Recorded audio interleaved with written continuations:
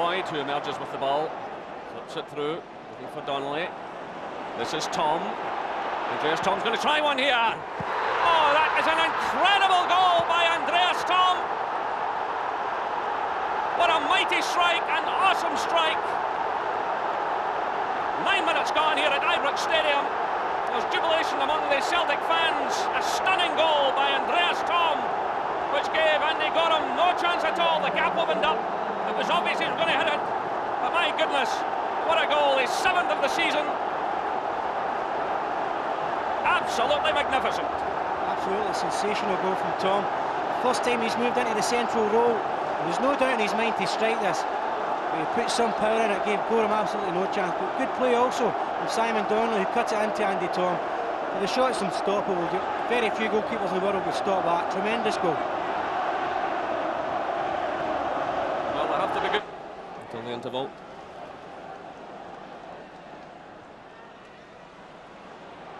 Touch from Richard Gough. This is Gascoigne. Still it's Gascoigne, forcing it through. Chance on here for Laudrup. And it's a great goal by Laudrup. And this time, it definitely counts.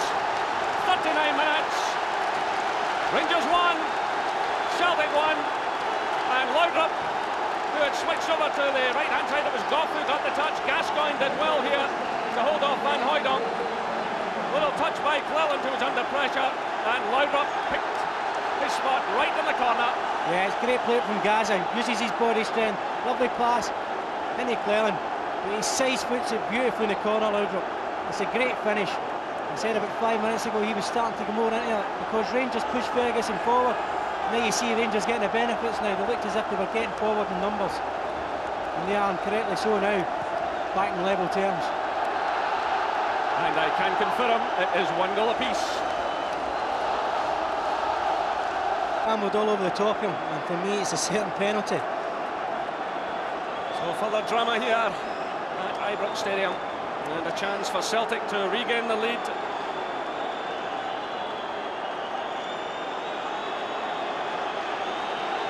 So John Collins starts his run, and it's gone in. And again the Celtic fans celebrate. 51 minutes gone here. John Collins puts Celtic ahead. Rangers 1, Celtic 2. Andy Goram guessed right. He might even get a touch on that, but he couldn't keep it out. The ball drifted into the corner. Well, he sneaked it in the corner. Goram's read it. Usually particularly good at these saves. John Collins has hit the back of the net, and that's the only thing that will bother him. Rangers 1, Celtic 2. This is first Old Firm game. You really wonder if one man can cope in these circumstances. So Marshall gets things organised. Rangers are chasing the equaliser. It's Gascoigne who's over the ball. Again, Gough's forward, so too is Petric. Again, there's a fair bit of movement the far side of the box. Gascoigne strikes it in. And it's there. Super Ali does it again. Ally McCoist for Rangers. And you can see the reaction of the supporters. Rangers 2, Celtic 2. He's been in the field only a few minutes. It was Gascoigne who provided the cross. And McCoist with yet another header. Just about every goal he scored this season. It's a marvellous header. It's a great free kick from Gascoigne again. He says he hit a couple in the first half, and I don't think he did any takers. Here's Ally McCoist, just showing you for all the bad part that he gives you during the week about his... There's a Celtic player on the ground now as Rangers mount another attack.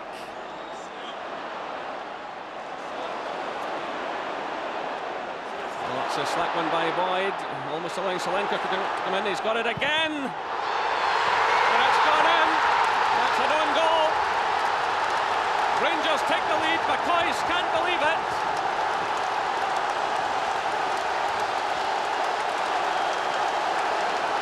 So 70 minutes gone, 3-2 to Rangers. Well, Tom Boyd initially gave the ball away, and Tosh McKinlay it was, who knocked the ball into his own net. It all began with that slackness from Tom Boyd. Solanko seemed to have lost his chance. Played it into the middle. Tosh McKinley was unfortunate to get the touch on it. Ally McCoist was waiting in any case. But Solanko gifted the ball by Celtic. And then Tosh McKinley going in there with his own goalkeeper. And it's Rangers 3, Celtic 2. An OG from Tosh McKinley.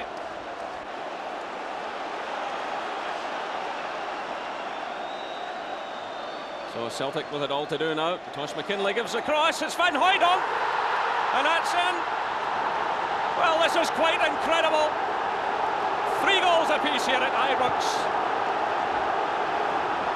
Van Hooijdonk picking his spot in the far corner. Well, there have been some dramatic games in recent years. Tosh McKinley at the other end, involved in an own goal, provides an excellent cross. And Van Hooijdonk, so often criticised for not getting up inside the area, leaps high and sends a splendid header beyond Andy Gorham. Well, it's a superb header. This is what a lot of people have been saying in the past about Pierre. We'd like to see more of it. And he pays him back today, but again, a superb cross and run from Tosh McKinley. Just in